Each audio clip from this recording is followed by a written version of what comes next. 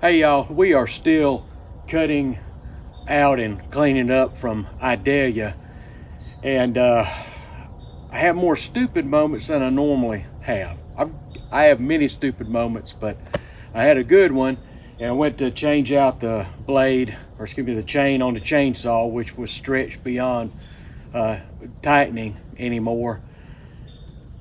And when I pulled the cover off, I pulled it off with the chain brake engaged. So let me show you a way that we can fix that, and hope that you find it useful in a similar situation should you find yourself in it. So what I have done is common if you're in a hurry and you aren't paying attention. I have taken the cover off with the clutch brake engaged, which means that I cannot put this back on over this right here without loosening this up first. Now, there are a couple of ways I know to do this, and one of them is not available to me because this on mine is kind of worn out. I cannot force this on and engage it, so I'm gonna have to use another method. But before I do that, what I want to do is just take this apart and show you what's going on here, and it'll make real good sense. There's 4 screws that hold this cover here on, and this isn't something that you will need to do. You won't need to take this off. I'm just doing it so we can see what's going on.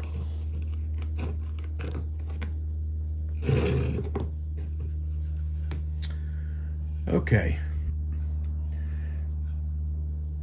When you engage the clutch brake through this handle here, and it is pulled back this way, it stops the chain from being able to move.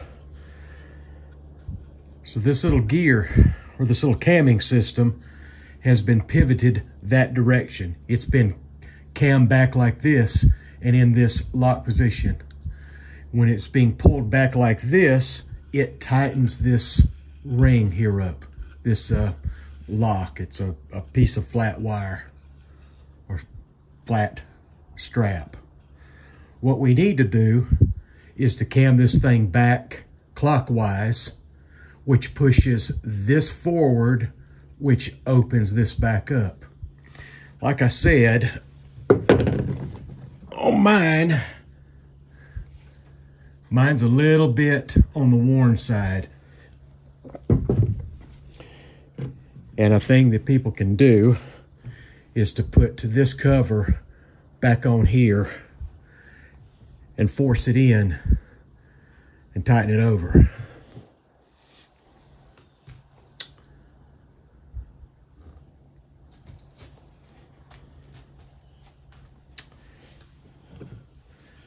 Anyway, so what we need to do is we need to have a way to, again, cam this over clockwise, loosen this back up so we can install it back on the chainsaw.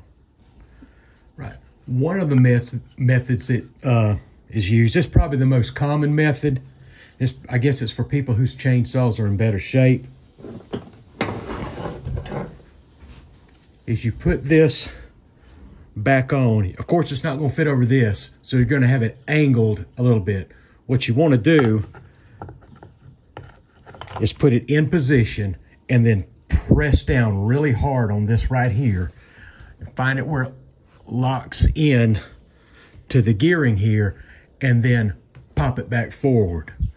Mine won't do that because mine is worn in here. This is plastic. This is metal. Metal's going to win. It isn't going to want to turn.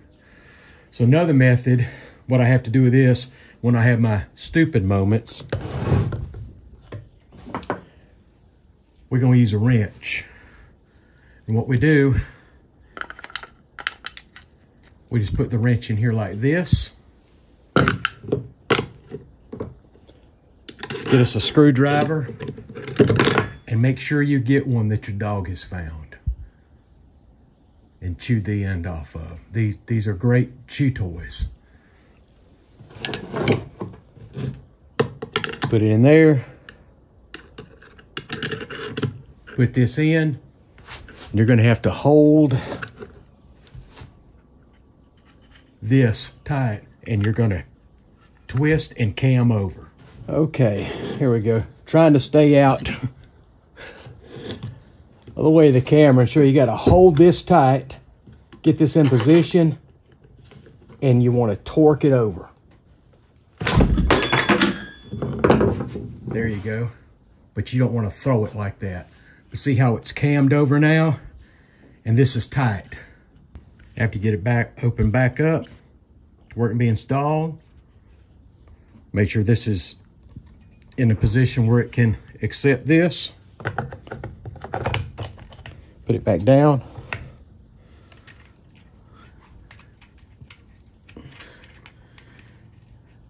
And get back into business.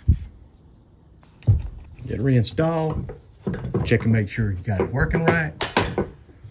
There it is, disengaged, engaged, ready to go. Well, that's it. We should be ready to roll now and get back to cutting. Like many of these videos, you see, I get dressed for the occasion. I'm out working, I do something if I can, and something comes up where I think it might be helpful to somebody, I'll stop what I'm doing, get the camera out, and do a quick video. So these things, like many times, they are just on the spot. Let me video to fix or how to do something and get back to work. So again, when you're doing that, if you're using that wrench to get that thing cam back over and tightened up, you shouldn't have it flying off like mine did. Remember, I'm holding it with one hand, torquing it with the other. You can, and trying to stay out of the way of the camera, you could use your feet, anything, or a vise, anything to help hold that thing in place. And you could use two hands, one on the wrench, one on the screwdriver. And when you're turning it over and it cams, nothing's going to go flying anywhere. You'll have both of them in your hand. That's just from me trying to do something by myself and in a hurry to explain it to y'all. So anyway, as usual, I really do appreciate y'all for stopping by. I hope that you found this useful. And if you find yourself in a stupid situation like I found myself in, knowing better and did it anyway, maybe this will help you get out of it and understand kind of what's going on, and it's not the end of the world. So as usual, thanks again for stopping by, and good luck with your projects.